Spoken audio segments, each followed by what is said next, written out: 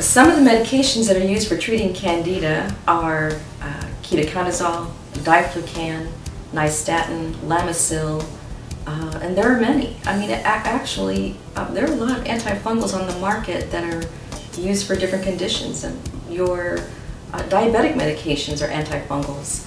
Most people don't know that. There are a lot of conditions that are probably fungal based, and the medications that are used are antifungals.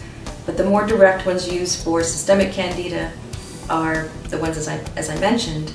I have some thoughts about that. The medications can sometimes be helpful. Sometimes people become resistant right away. Nystatin is the medication that is most effective on the gut wall. So I've had many conversations with practitioners over the years, and they report back to me, and we have found that using nystatin at the same time as the other systemic medications makes a program more fruitful, because you're getting it at the source on the gut wall and also systemically in the bloodstream.